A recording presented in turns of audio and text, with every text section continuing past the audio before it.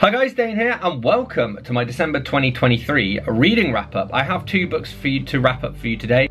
Dane reads.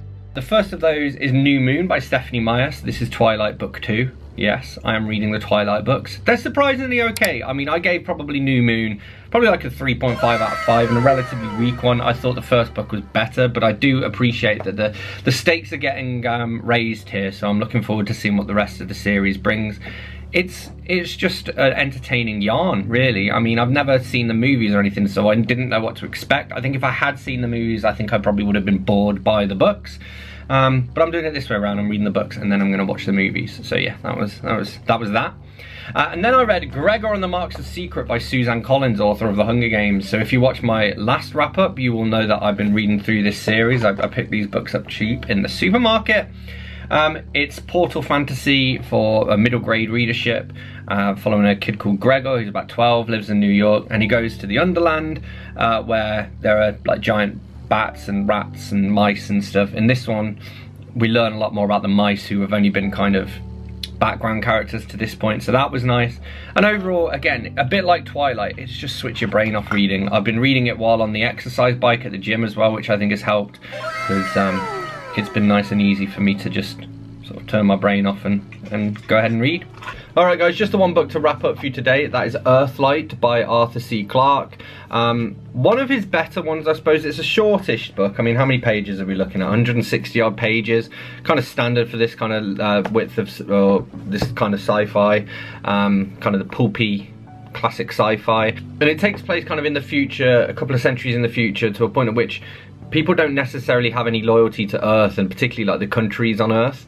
You know, we start with this really cool scene actually of this guy visiting the moon for the first time, and we kind of get this glimpse of what Earthlight is. It's the way that the light from the Earth reflected from the sun, I guess, illuminates the moon. And yeah, it's just pretty good sci-fi. It's Arthur C. Clarke doing what he does best. I wouldn't say it's his best piece, but certainly you know, he's flexing his muscles here with this one. Some good characterization, okay plotting. The pacing might be a bit slow, but overall it was good.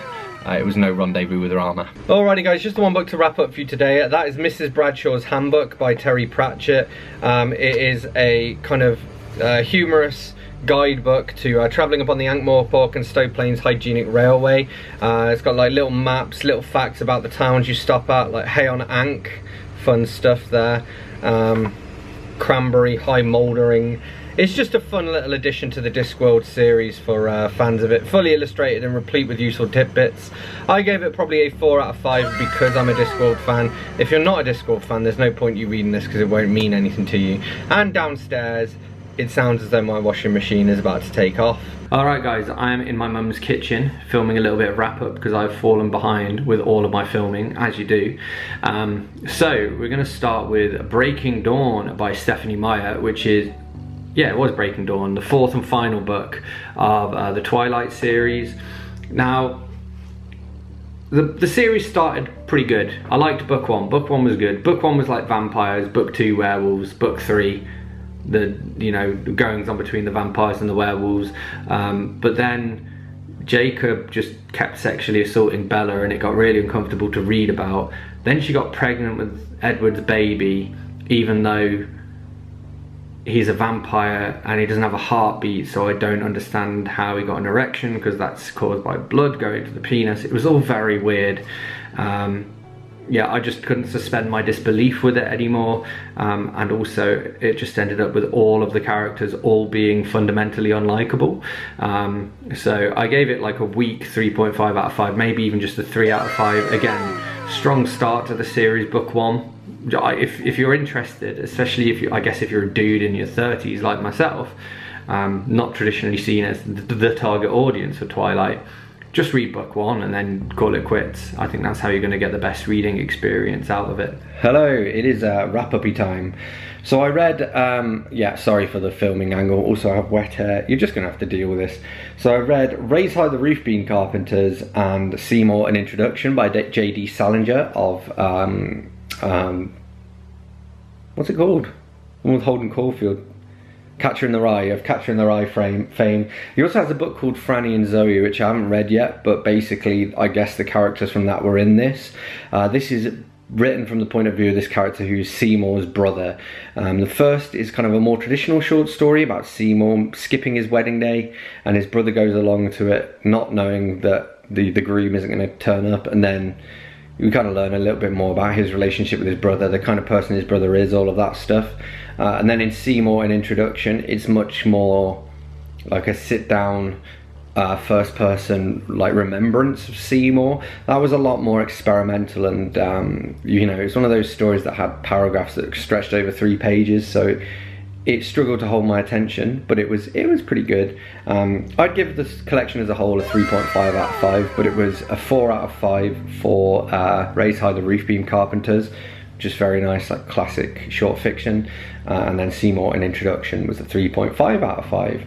So moving on from that, we have Gregor and the Marks of, hang on, which one was it? Alright, so then we have Gregor and the Code of Claw, which is book number 5 in the Gregor the Overlander series. It kind of wraps things up. It ends in the way it kind of has to end. It actually, the ending of it almost reminded me of the His Dark Materials ending by Philip Pullman, in that you've kind of been building up slowly towards this, you know, teenage love story, and then they have to be separated into separate worlds.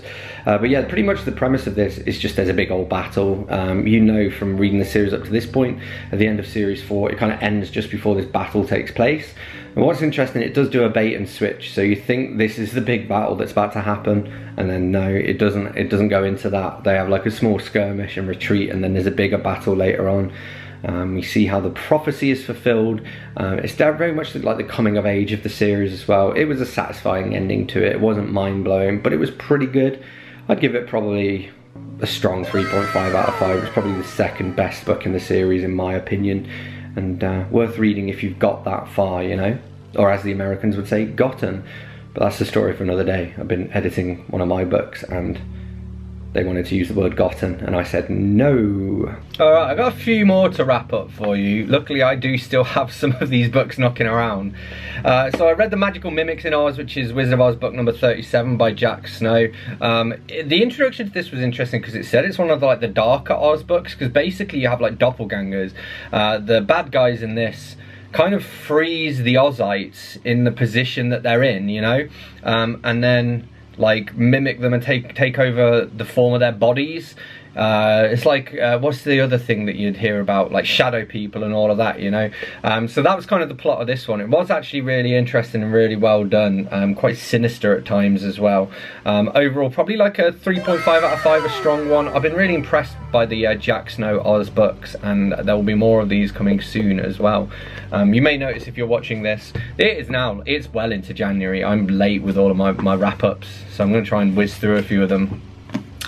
Then we have Deeplight by Frances Hardinge, and basically I've read 3 of her books now, I think, and each one of them has really impressed me. They've been really good at world building, to the point at which it feels as though you're reading part of a series, but they're standalones. In this one, it's kind of hard to explain what's going on, but basically we follow these people living in kind of like an archipelago or whatever it's called, like lots of little islands, and there are these huge gods. Like, there's actually some illustrations of them somewhere in this. Yeah, here we go. The mightiest gods of the myriad. These huge gods living in the water, and every now and then like bits of godware, which is kind of like bits of the gods' bodies basically, like washes up. We have these like roguelike kids who go off on an adventure. Well, this one of them in particular goes off on an adventure, and then the gods kind of come back, but we learn maybe the gods aren't good to have around, you know.